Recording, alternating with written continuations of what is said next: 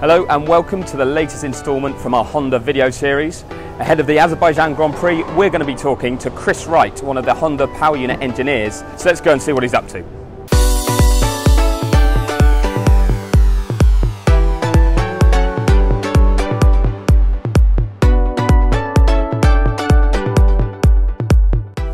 Chris, good morning. Morning. Sorry to interrupt. How are you doing? You're a busy man, so thank you very much for your time. So we're here to learn about you and your role within Honda. So is this your main office, your place of work? Yeah, these are the racks, or some teams call them battle stations, and this is where I work from all the time. So you said you get here on a Thursday, or you're working here on a Thursday. What do you do on that day? There's no track running, is there? No, that's right. Thursday's mostly meetings and preparing for what we're going to do that race weekend. So some races have got different particular demands to other race weekends. So here it's what we're going to do about the really long straight and how to use the energy and the fuel in this race. And yeah, it's a slightly different picture at each race weekend. And then Friday, first time you get to see the car on track, is it just making sure it all matches your simulations? Exactly, so it's making sure those settings worked as expected. If the drivers have got any requests about drivability, or they'd rather spend some energy somewhere else rather than where we're spending it on the lap because they think it's not worth it, and yeah, we can make those kind of changes.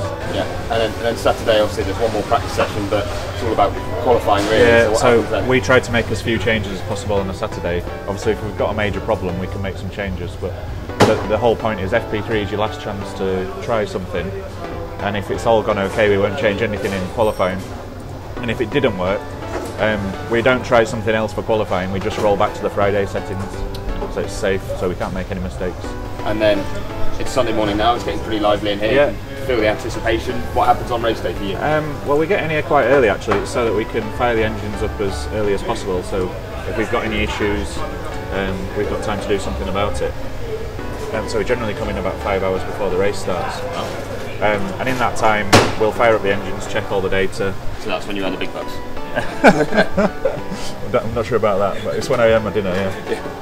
Well, obviously you say you spend a lot of your time sat here, but where else in this sort of garage setup do you go? Because it's quite condensed, there's a lot of stuff in here. Yeah, so we've got the area where the engines are prepared, and we've got the alcove where the fire-ups are done from, so I can show you both those. Yeah, that'd be great, thank you.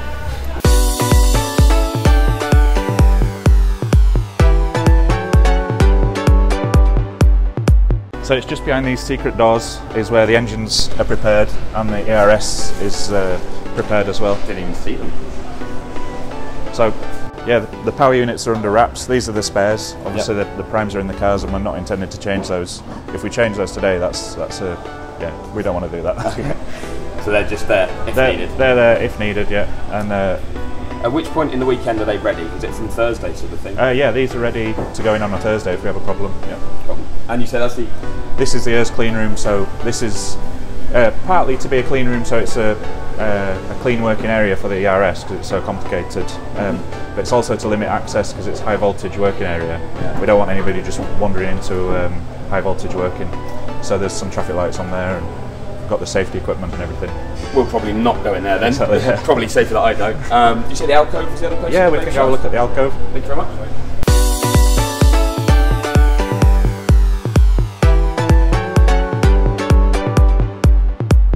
This is the alcove. This is where our system engineer or PU mechanic does the fire-ups from.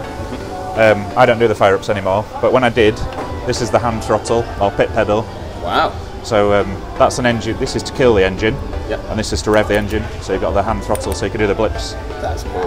And that's just to check power unit functionality, really, or to kill it if we need to stop the engine during the fire-up.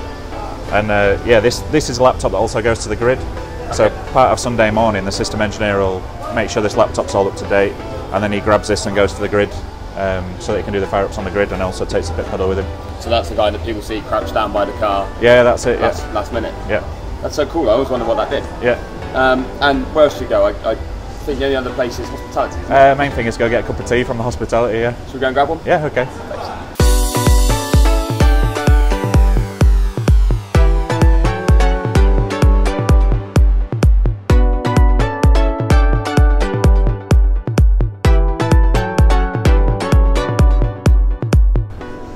Oh no, brew station maintenance. Timing.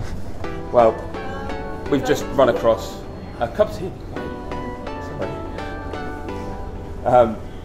while they look after us. We've just run across from the garage.